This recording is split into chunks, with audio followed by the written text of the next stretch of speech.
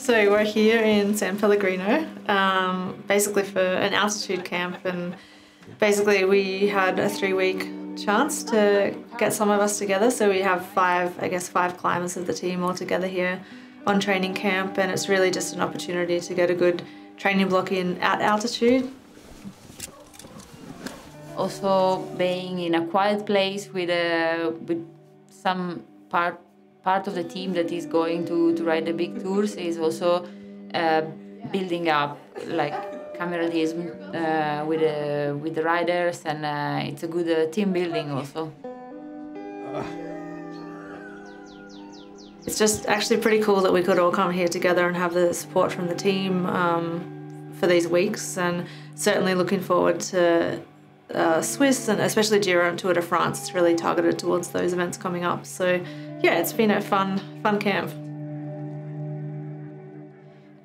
For me personally, peacefulness is really important. I work better and I can do better my job if I'm in one environment that does not stress me, and in a place where it's really like peaceful and nice to be in. So I would say that my number one priority of being on altitude is being on a peaceful place.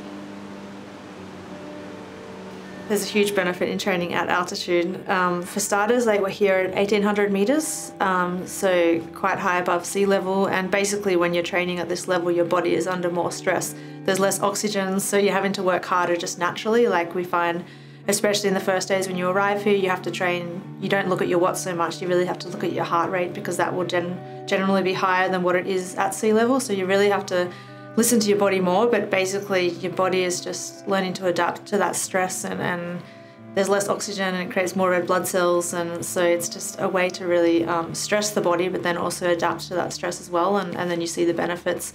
Like normally you have to be at altitude for a minimum of 10 days, and then yeah, any time after that you can see the benefits. So that's why you see so many professional cyclists now sort of basing themselves out of altitude before big events.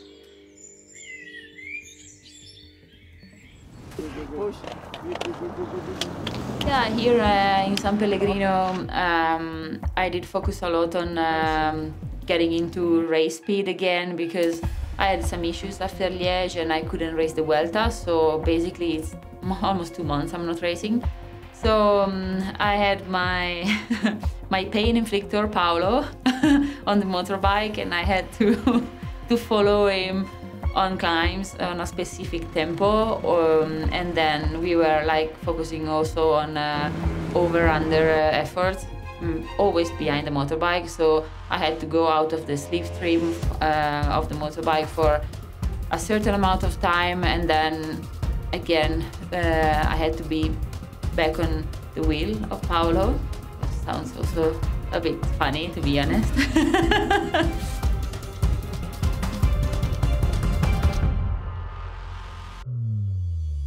It's been like painful but also fun. I really like to ride behind the motorbike, and Paolo makes me always really relaxed and calm, and he can really take the best out of me. I don't know how he can, but he does.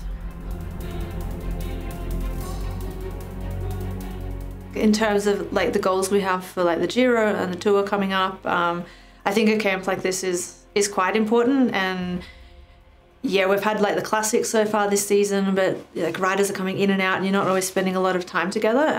So I think that's one reason this has been nice as well. Like for example, Elisa hasn't done a lot of racing just with her sickness and illness, that sort of thing. So it's been really nice to get to know her a bit more at this camp, and certainly she's our big GC leader, I think, especially for the Tour. So it's nice to like get to know her more and the other girls. And I think just we're here riding every day together, spending time together, getting to know each other off the bike. And I think when you're in a race like a Tour where there are stressful moments, not every day goes to plan, and you have to really be able to trust each other and be honest with each other and know what your strengths are. And I think when you've had this time together at camp and you get to know each other, you see how people sort of operate and work off the bike as well. Like I think that's a really important aspect, that you understand what people like, don't like, and that can kind of help once you get into that Tour environment and going for GC, and there's daily stresses, and just to have that a bit more trust, I think, is really, really important.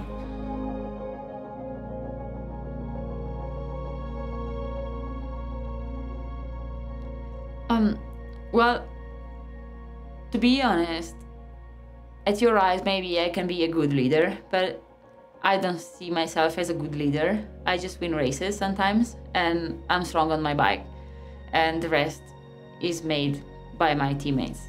And a good leader for me is somebody that can really make the team to work well together, and bring the strongest to win the race, and not necessarily the one that wins the race.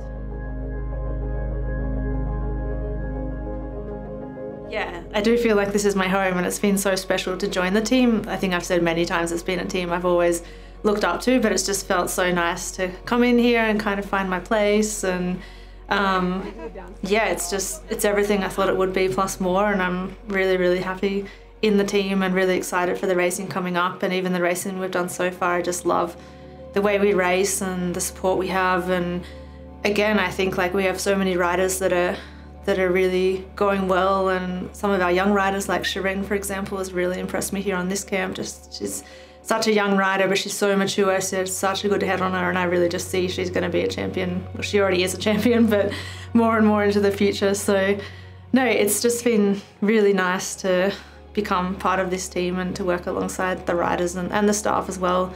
Like, this camp has been amazing. I've never had this kind of level of support before for a camp. I mean, look where we are. I think all the staff have put their hand up to visit here at some point, so that's been a good aspect. I think everyone's wanted to come and visit us, but it's been, yeah, incredible.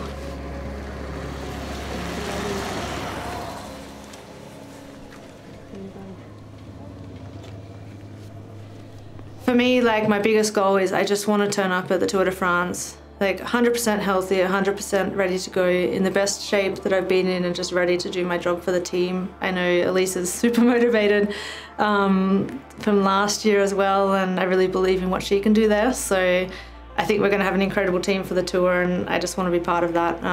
So yeah, I just want to be 100% ready to go and in my best shape ever. For sure, I'm having a good training camp, and I feel like my shape is growing. But I need racing, otherwise I would not be a bike rider.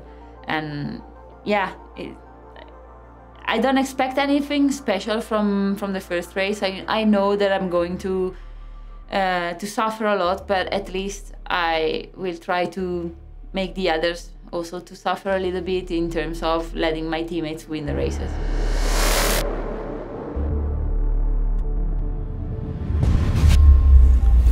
It's time to get back in competitions, because I'm a bit tired of training all the time. I need the race number on my back, and I need to go and fight. I don't know, I feel like it's time to punch.